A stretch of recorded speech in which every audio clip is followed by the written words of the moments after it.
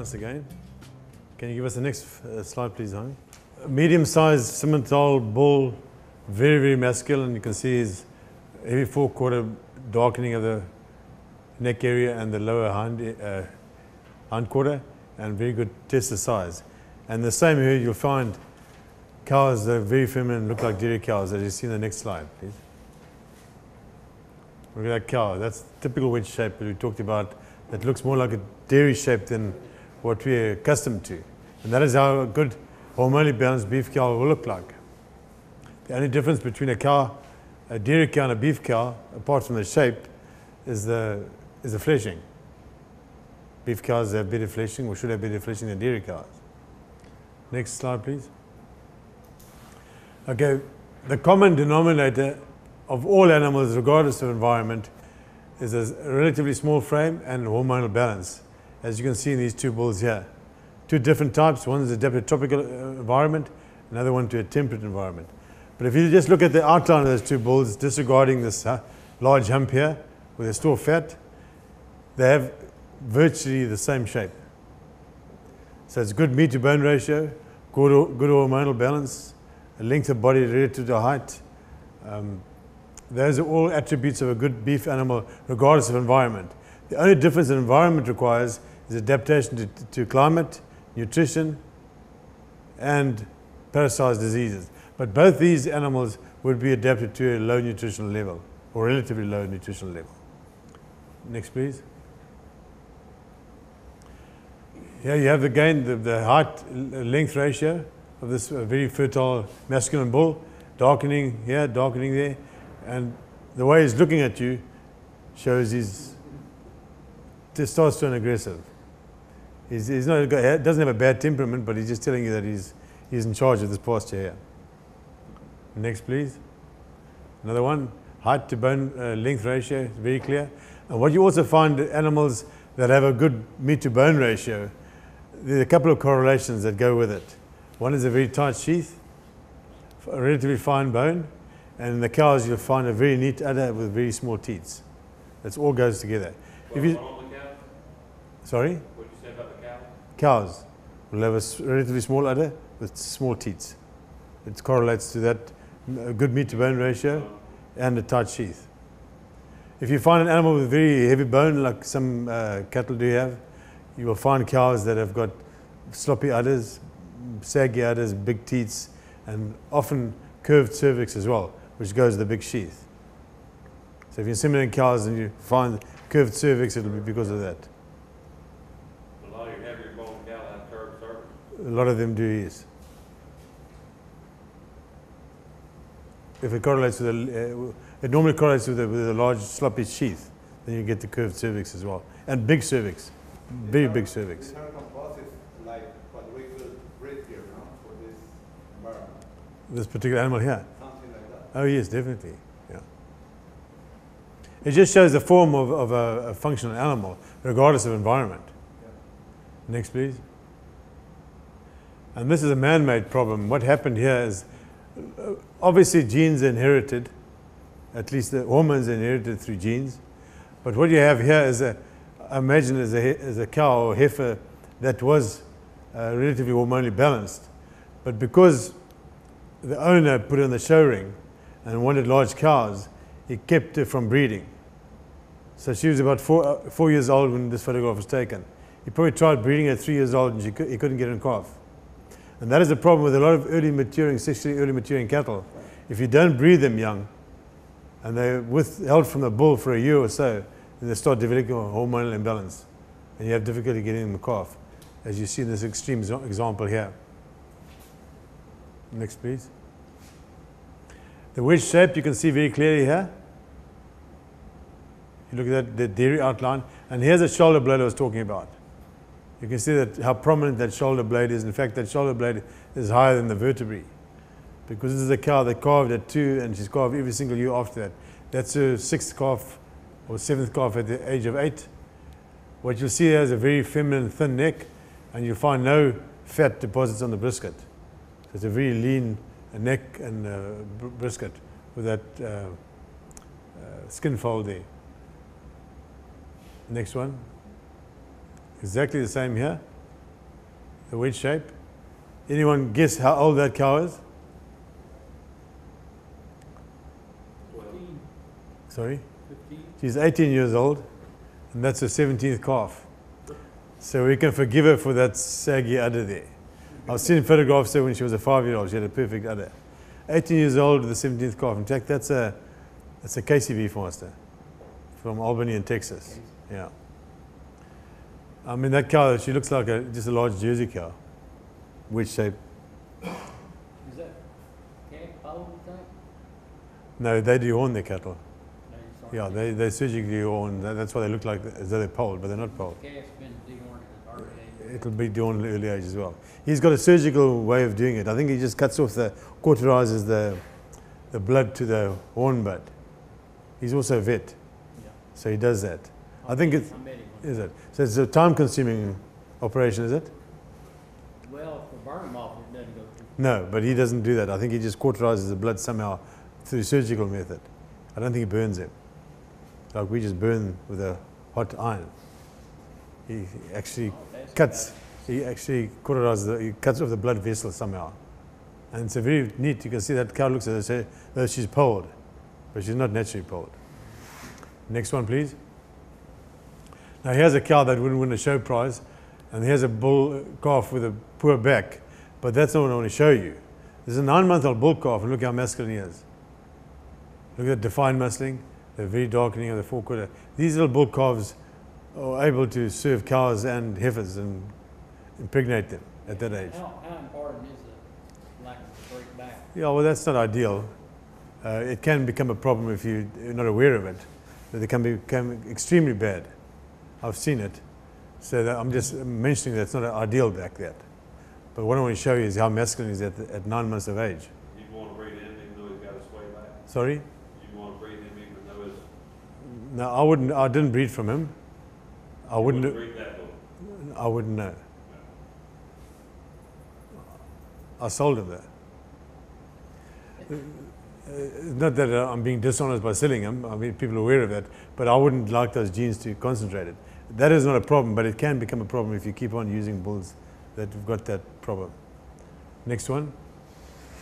Here's another example I showed you earlier. 8 to 9 month old calf. Look at the defined muscling there.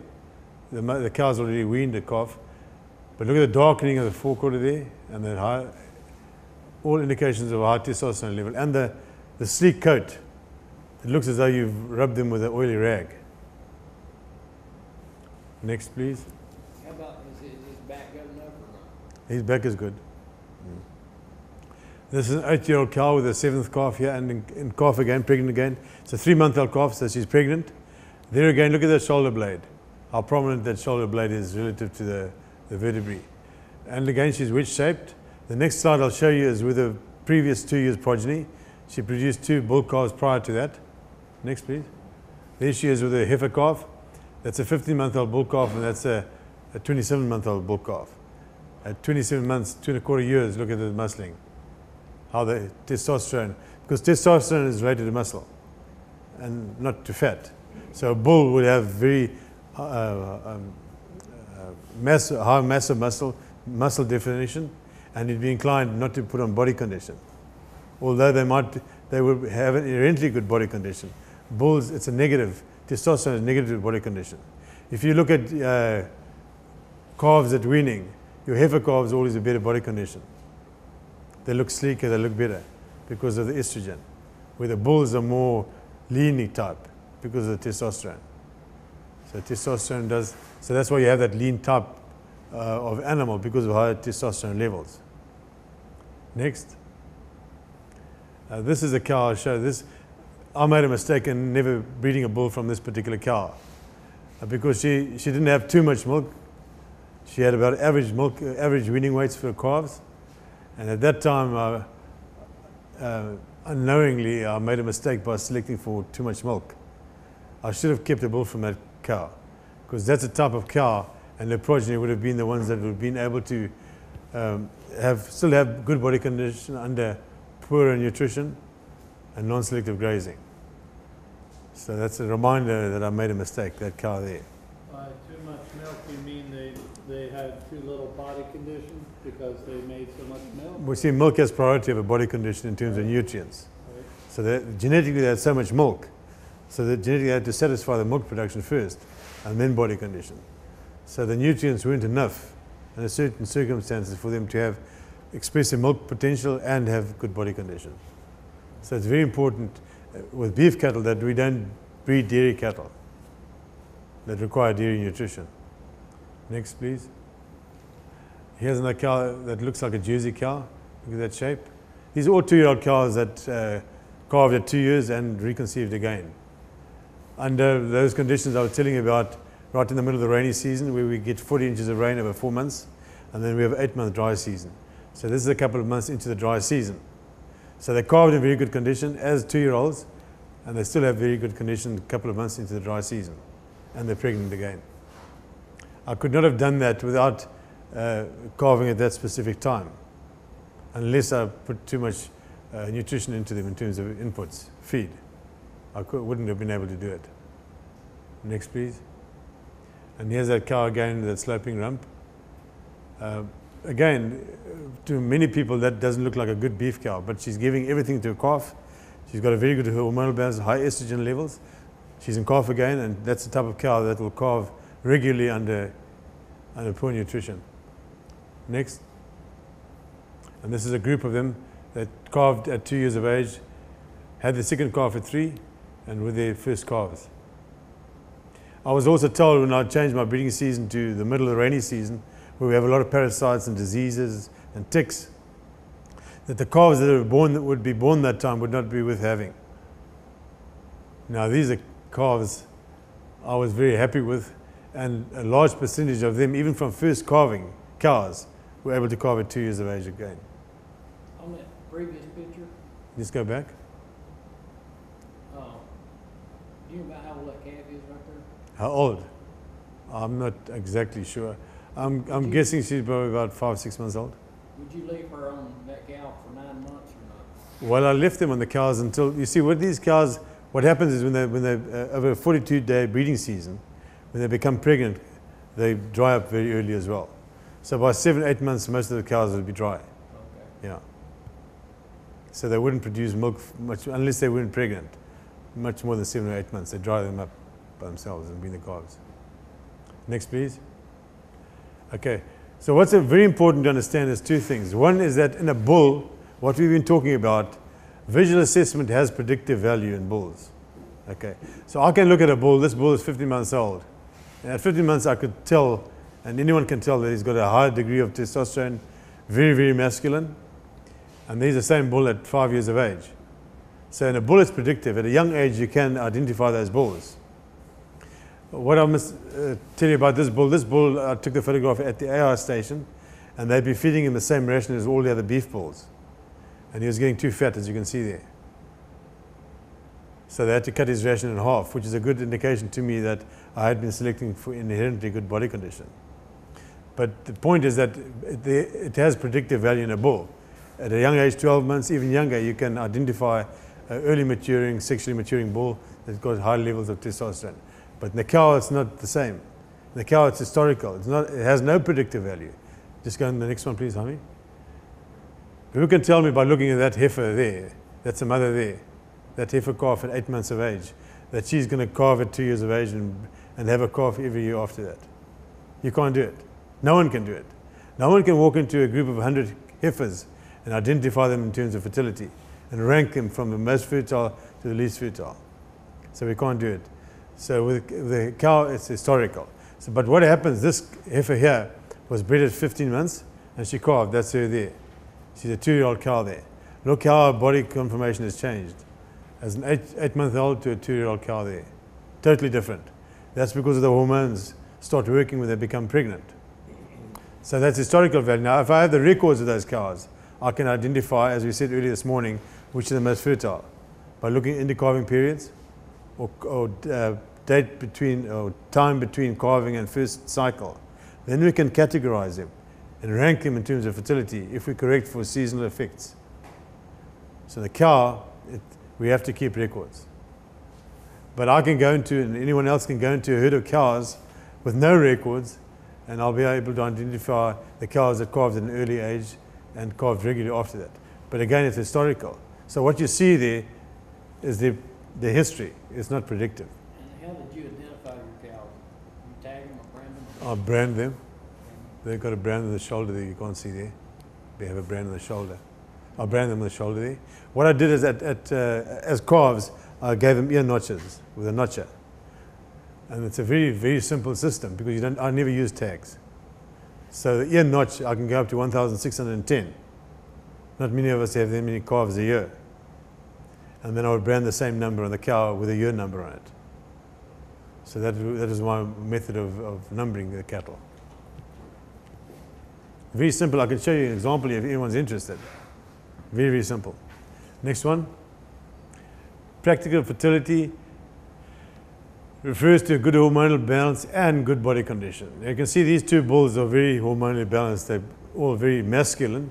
The difference is this is a small frame bull. This is a composite I bred. And this I bred a composite from this type of beef master.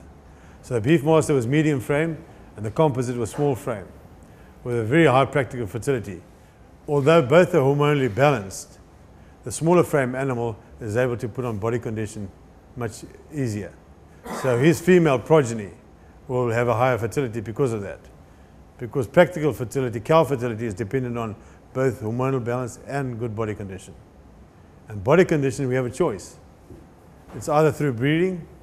If it's not through breeding, then we have to feed them enough to get good body condition for them to calve.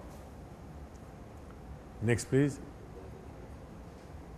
Again, body condition and hormonal balance. Small frame, optimum milk. Large frame, too much milk. This calf weighed 800 pounds at weaning. Far too much milk. Very close to well over 60% of his mother's weight, 70% of his mother's weight. Whereas this one's about 55% of the mother's weight. So we can breed too much milk into our beef cows. Next, please. Selecting bulls for fertility, I'm just going to go through it quickly. We discussed it this morning. High practical fertility, very early maturing. Low practical fertility, even if he had a good hormonal balance, which he doesn't have the body condition to pass it on to his female progeny. So this bull can't even fatten in a feedlot. How do you expect his female progeny to fatten on grass? It won't happen. So 12-month maturity and hormones, they go together. So the early maturing animal will have a lower hip height. And look at this animal here. A lot of bone, a lot of skin if you in the hide business or shoe business or handbag business or bone meal business, then I suppose he has got value, but otherwise in our business he has no value at all. Next, please. Again, selecting cows for corrected in the calving period, 2 and 3 year old calving. And this one actually calved at 3 years for the first time because she was too large frame. Next. Maybe you can reduce the size a little bit down. Okay, well anyway, okay. So this is a 17-month-old bull, composite bull that I bred. So it's a combination of beef master and Mashona. And just again to show the masculinity, you can see the darkening there, and you can see the defined muscling developing already. Did you use, I guess, a red Mashona bull on this? I used the red Mashona bull, yes, because I had the option. Remember, I used semen from Mashona bulls. So I had the option of selecting very good red bulls that were well muscled. And on my beef master cows that had the genes for muscling, 90% came out well muscled. The other way around didn't work too well. When I used Mashona cows with a good beef master bull, I didn't get the same results. Because the Mashona cows on average didn't have the genetic muscling that the beef master cows had. So that's important when you're thinking of composite breeding, to do the right combinations. Next. Again, this bull we saw him earlier, big, large testes. Look at his height relative to length and this extreme muscling, defined muscling you see there. Very thick neck, very wide shoulders, all indications of masculinity. It's very, very simple to understand. I mean, a cow should look like a cow and a bull should look like a bull. It's as simple as that. What's the best advice? Best advice is calve at the right time. at the appropriate time. And then if you had the option, and you could, in terms of grazing, you force the cattle to eat all the grass there is, and then you'll be able to go a long way through that drought. Yeah. I mean, months, they can make it months through it? I think if you see how much grass is not grazed, if it's 25%, in my case it was 50%, let's say it's 25%, even a drought year. I've got photographs here in Namibia where they had to destock cattle where 3/4 of the grass hadn't been grazed. But the cattle wouldn't graze it unless you forced them through high stock densities and quick moves and a very good protein supplement. If you can do that, then you can utilize all the grass. And you can actually ration as well on a daily basis, which is different to grazing all the grass and the last month you've got no grass left. So you ration that right throughout to the end of your drought reserve, drought period. And then the calving at the right time. That's essential. The driest year on our record, I doubled my stocking rate. You got what? I doubled my stocking rate, the driest year on record. We had less than half our average rainfall. I doubled my stocking rate because in our environment, there's a lot of ungrazed grass through conventional low density management. When by balancing with net gain energy for net gain or energy for maintenance, when you balance that way, it's sometimes precise, sometimes not. That was my experience. And I worked with it was back then 10,000 head feedlot, now it's 40,000 head feedlot. And we always got the best results. And on dairies in Torreon, Coahuila, we had to compete with the best nutritionists in the world, sometimes from Israel, sometimes from the United States, and we also beat them every time. So this works. This is in the last 12 years, my experience. So let me now try to, there.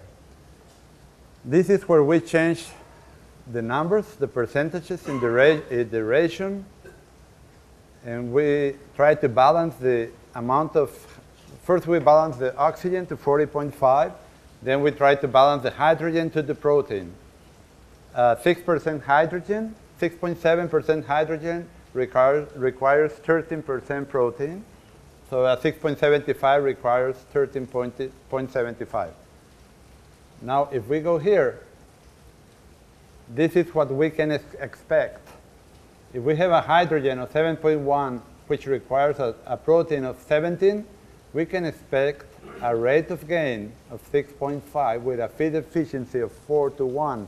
This is all in dry matter, or in a milk cow, 25,000 pounds of milk, and fat, because the fat is which determines the energy. So we were talking about a 6.1, we need a 7% protein, and we can expect them to gain 1.5 if everything else is equal.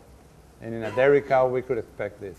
So for maintenance, we are on these two levels. Depends on environment and work done. So we work on this part and these percentages. Then we come to this other one. This will change automatically and give us the real values. This is an actual ration I made for a dairy, a grazed dairy, here in Florida.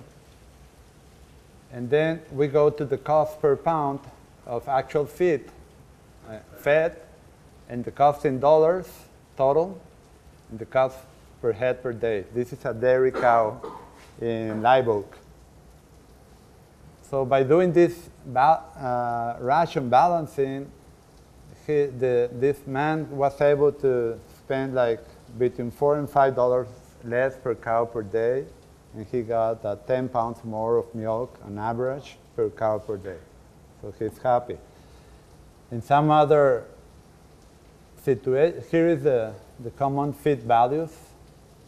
These were done by Mark in his lab. He had the machine to do it. So these are averages. So I prefer to feed the cow and feed the production. If milk or meat is the same.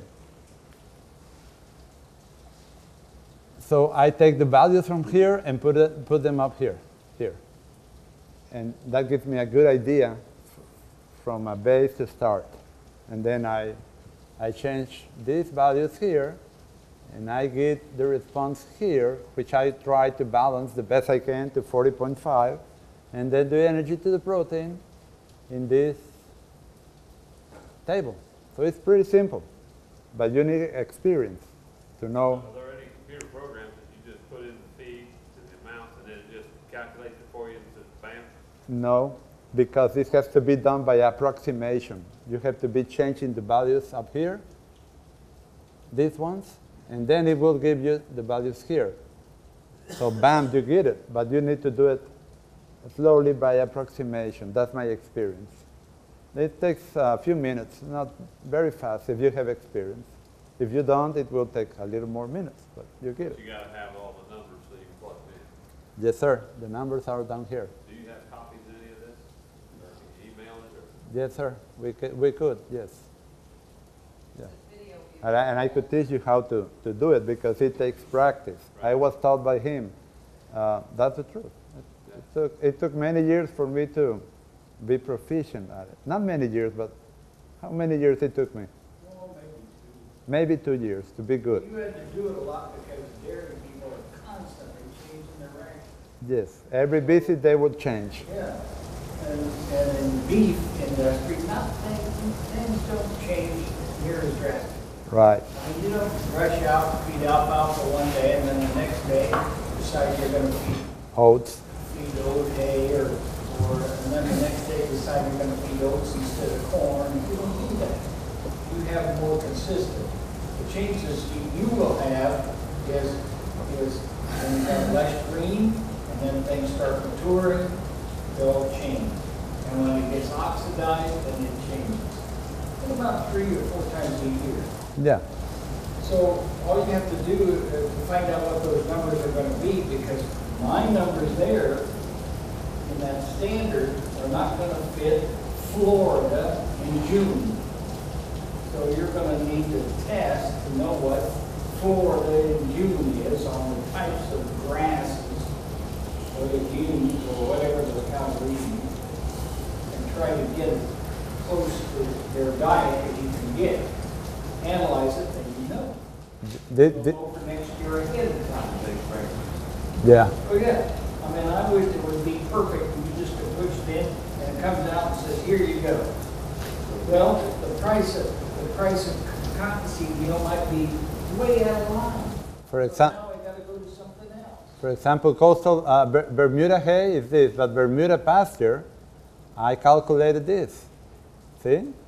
And it worked well. We got the pH correct, we got the production, we got the health in the cow, the reproduction.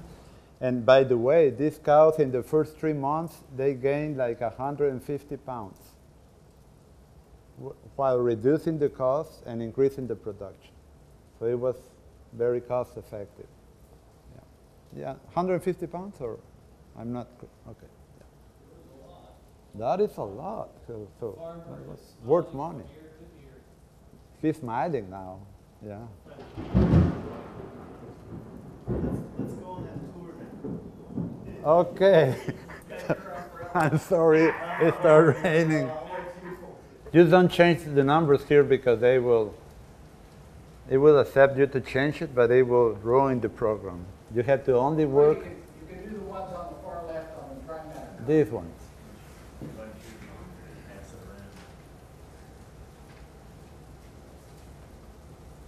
Here it says. Jim, do you have some oxygen and hydrogen values for your pastures over throughout the year? So some of the rest of us could use those. For example, in the green time of the year right now, it will be like this, but lower in protein here because we are in degraded soils. Arlie has a much better soil because he's been grazing correctly for a number of years, so his organic matter went up. Here we have a 0.5% organic matter. So eventually we will get here, but not right now. We will be like a 10% protein on Bermuda, but in the energy maybe 6.05. Yeah.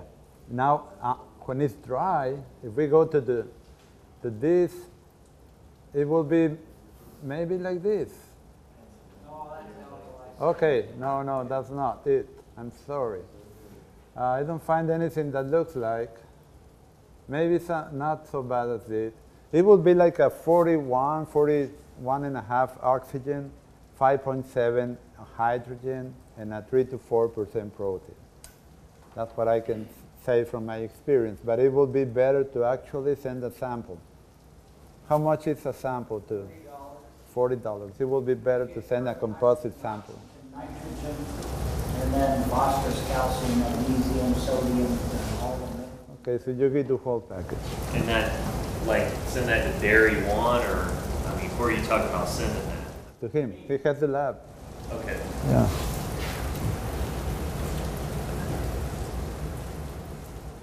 So this is very handy. It helps to make balanced rations, and the results are predictable. That's what I can say. And as soon as it stops raining, we go out. I hope you all have rubber boots or some kind of boot. I've got another question. Yes. Somewhere I saw you talking about sprouting Milo. fodder. Yes. I stopped doing that. It was a lot of work. And the results, I did it for 6 months to be sure. Now I can say. I sprouted it and fed it after 3-4 days because later it will have fungus. So then I went back to not sprouting it, just grounding it, and the results per pound of dry grain are the same in my experience. We didn't have any benefit but more work. Really? Yes. Okay. I'm sorry, but that's my experience. I know there's a lot of people pushing it now, saying Well, I decided to try the low-cost way to do it just on laminas. there's a lot of people selling some very expensive I systems. know, so I decided to do it the cheap way because Sabino Cortez told me how to do it. So I did it, and I tried it for a long time, and no difference. So don't spend your money. Okay. Yeah. I wasn't going to, but Because, If you want to see somebody that has a real fancy setup where 3 layers and they're on a conveyor belt and slowly goes forward and grows these and they feed it to dairy cows. That device was made by an Amish customer of mine up by Watkins Glen, New York.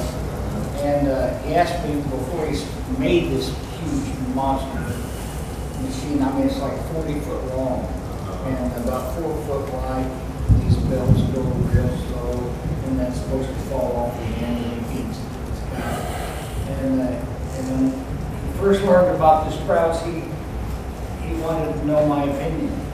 And I gave it to him straight and hard.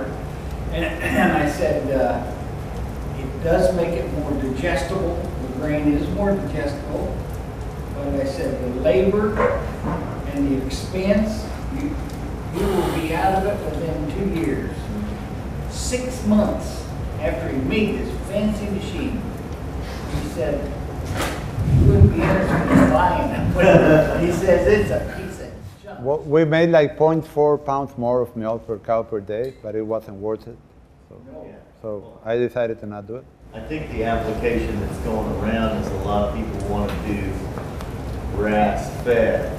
And so if they take their grain and sprout it and feed it that way, so it's not grain. That might work, but for that you need the machine and it's a lot of money, so I didn't do it. The expense and the labor, there's no way you'll Do they- recoup that money. Do they analyze this a lot different than they used to on the TDNs? Oh, so different. First we started with TDN, then we went to energy requirement per pound of gain and net energy for lactation, net energy for maintenance, which was a little better, but they are all made out of formulas, equations, that they predict maybe that will be, but it's not a sure measurement. With this is an actual measurement of what's the percentage of oxygen, hydrogen, and nitrogen in dry matter with a machine that actually measures it. It's not an equation. This device is used by the pharmaceutical companies and coal companies to check the purity of their products. That's why it was mostly made. You can buy one yourself if you like.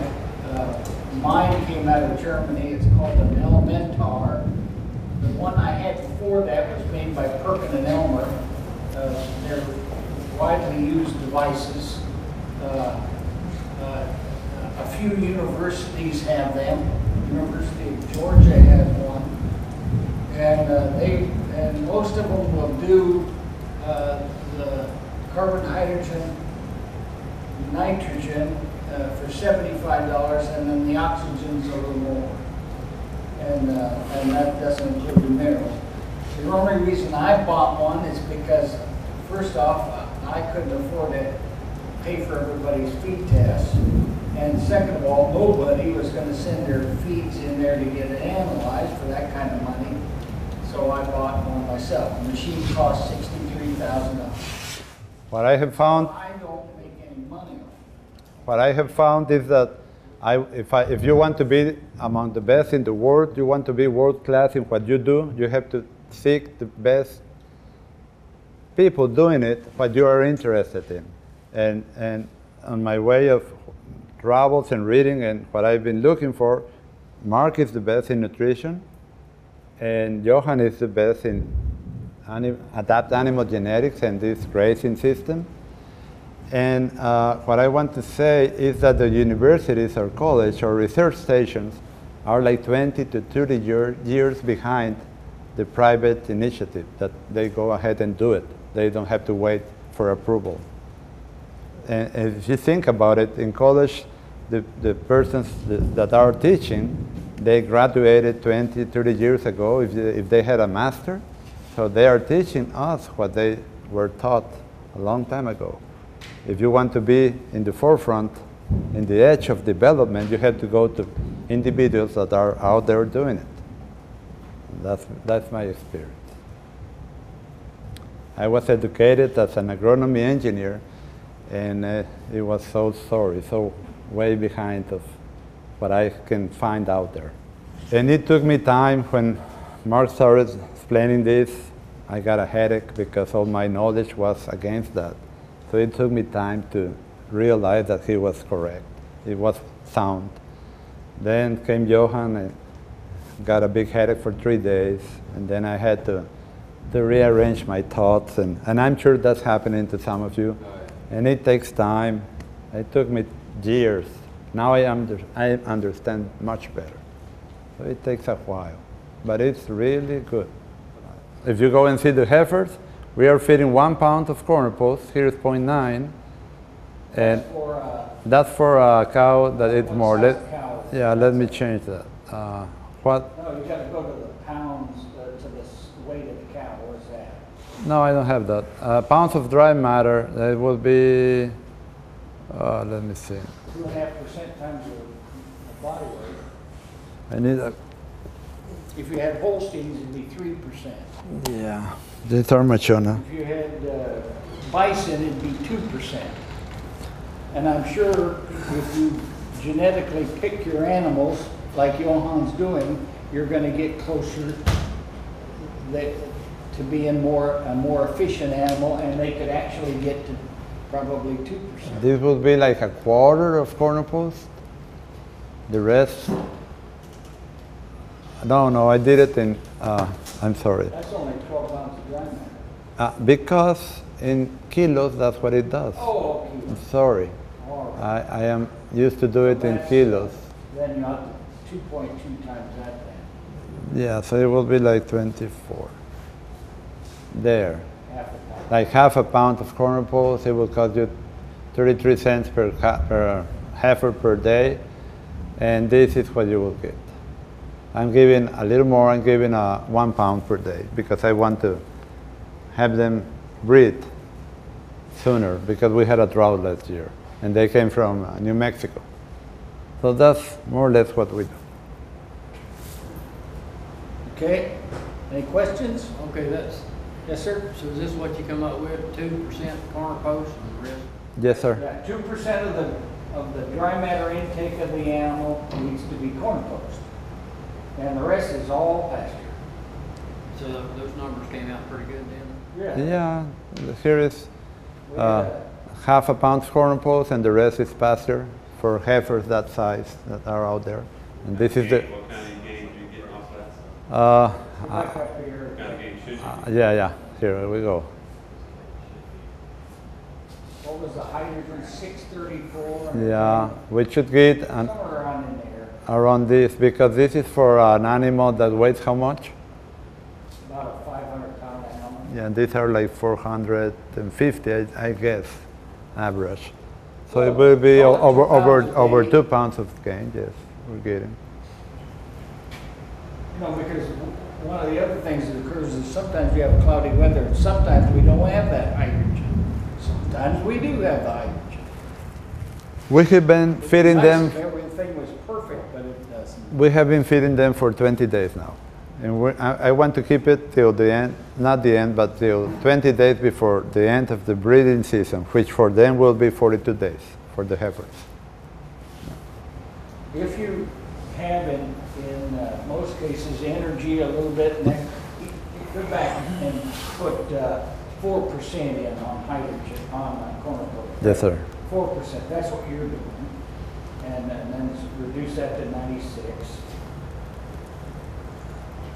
All right, now go down to the totals.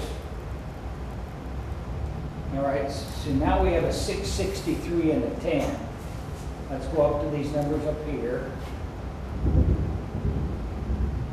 663, as you can see, it needs a 12 when we only have a 10. That means you have energy in excess of protein, which means you're going to put on fat, which you must have to produce estrogen. So he wants to get these heifers bred. As yearlings in the tropics, yeah. Yeah. Yeah. So what he did is put them on a kind of a fattening ration without grain, so that you could get them bred quick. And you saw on the tail the fat deposits on the sides. I don't think you really needed to feed that much, but that's what he's doing. Well, we want to increase the number of cattle. The reason you wouldn't be able to do it with corn is because in the rumen, you're dealing with, let's call it 3 major groups of bacteria. The 2 biggest ones are proteolytic. Those are the bacteria that digest grains. And cellulolytic digest this Bermuda grass, this hay.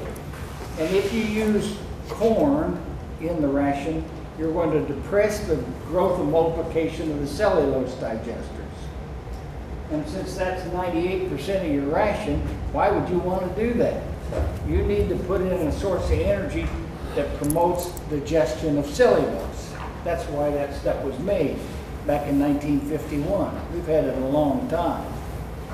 Yeah, we've made some changes, but nonetheless, that's why it's made. It doesn't fit a high grain ration, a 80% grain ration very well. You don't really need that. You don't need cellulose digestion on a high grain ration, so it's not as important. Did it stop raining? Yes, it did. There you go. Okay. There it is.